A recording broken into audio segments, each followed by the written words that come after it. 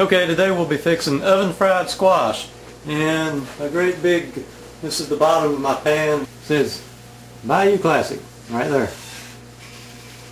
I'm preheating this oven to 450 degrees, which actually might seem a little bit on the warm side, but from previous experience I know this oven won't burn stuff too much at 450 degrees. The previous oven that was in here, if I'd put it on 450 degrees, it would have just totally incinerated stuff. But this one here, 450 is not 450, I don't think. Or maybe on the other one, 450 was 600, I don't know. Take somewhere around 4 of these great looking squash here to fill that pan up. Cut them probably a little less than 1/4 of an inch thick. And the cooking time is going to be variable on this. It kind of depends on how thick you slice your squash, and it also makes a difference. You know, one oven varies from another oven, and it makes a difference what size pan you cook it in. Whenever I cook the squash in this pan, it's done just in 16 minutes on each side. Whereas this pan here, about 22 minutes on each side.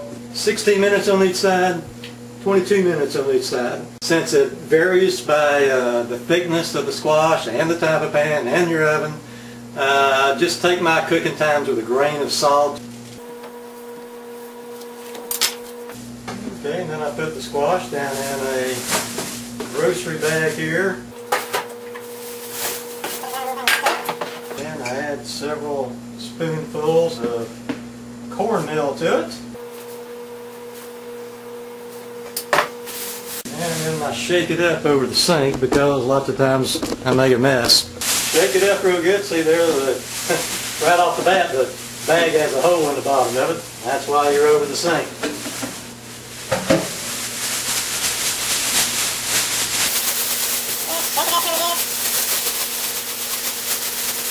And then put it out in the plate. I'll take part of this and put it over into my other plate because I don't want my plate to be too full.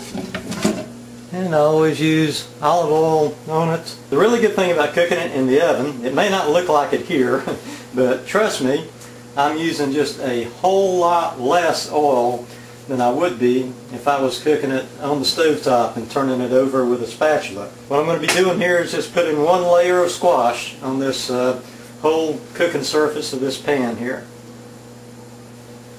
And even though I put the squash in the bag and shook it up with the cornmeal, I like to take it and put a little additional cornmeal on it just like so. I guess there's several different methods to doing this, but the way I do it is I take my larger squash and I put around the perimeter of the pan to start with my larger squash. It just seems like I'm able to get a better packing of squash in there whenever I go with the larger ones around the perimeter of the pan. And then I work my way to the inside.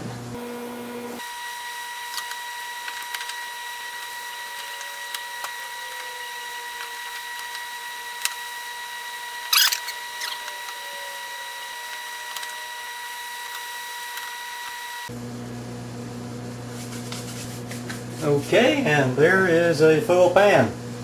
And now put a little bit of salt on them. And a small amount of pepper. And it's really nice to put pepper on because when you turn them over, you're better able to tell which ones you have and haven't turned over if you have a little pepper on them. And into the oven we go. There they are.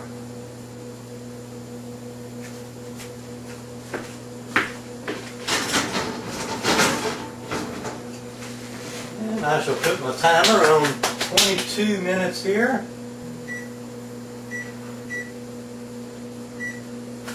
Okay, now it's break time.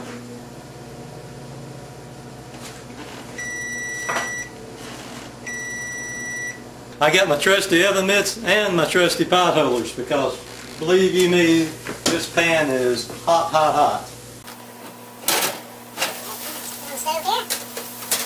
Okay, normally I just use a couple of forks to turn these things over.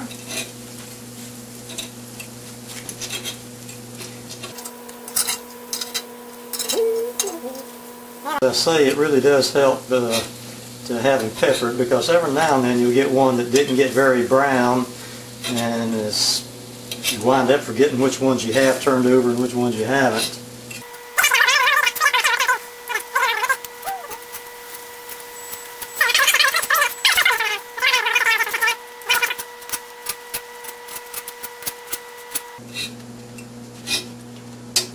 Okay, now what you want to do is the ones on the outside of the pan get browner than ones on the inside. So what you want to do is swap them. Take the ones from the outside that look the brownest, and swap them from one on the inside that doesn't look like it's very brown at all. And it just makes for a more even cooking of your squash when you swap them around like this.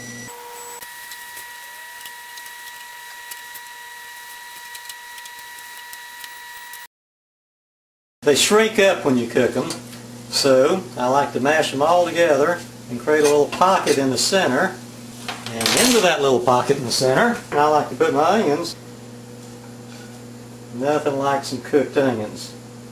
It takes all the strength out of them. I don't like onions that's very strong. When you cook them, they just, to me, taste a whole lot better.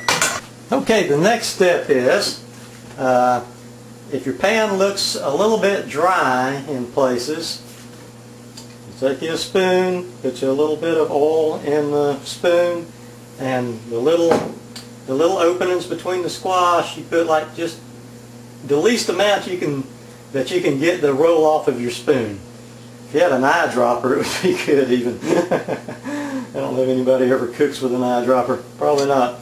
But anyway, just about the least amount that you can get to come off of the spoon, put in between your squash. Try your best not to get any on top of your squash if you can help it, because they're going to be oily enough already. But, like I say, they're going to be much less oily than if you cook them on top of the stove. You may not have to do this between every little crack, but you can tell where your pan's dry. Okay, put a little bit more salt on it. Not much. It's ready to go back in the oven.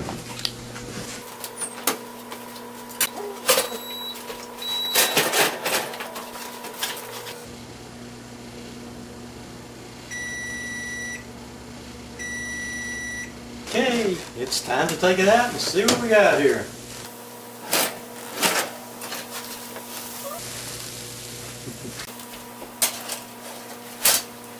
Delicious oven fried squash, cooked to semi-perfection. Yummy. I usually like to put one sheet of bounty in the bottom of the plate there.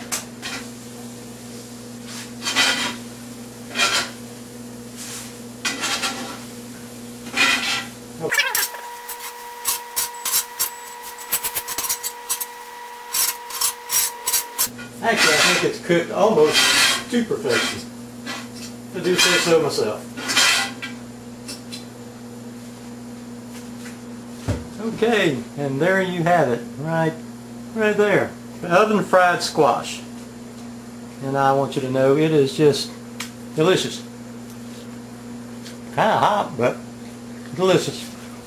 And like I say, do take my my oven temperature kind of with a grain of salt, because all ovens are a little different. And take my cooking times, which actually turned out to be like 23 minutes on the first side, and maybe 24, I'm not sure because I had some camera difficulties. And 20 minutes on the second side. So it's going to take a little bit of experimentation to get the right temperature and the right amount of time on each side, because there's a whole lot of variables, oven to oven, pan to pan, and how thick you cut your squash. So bon appetit.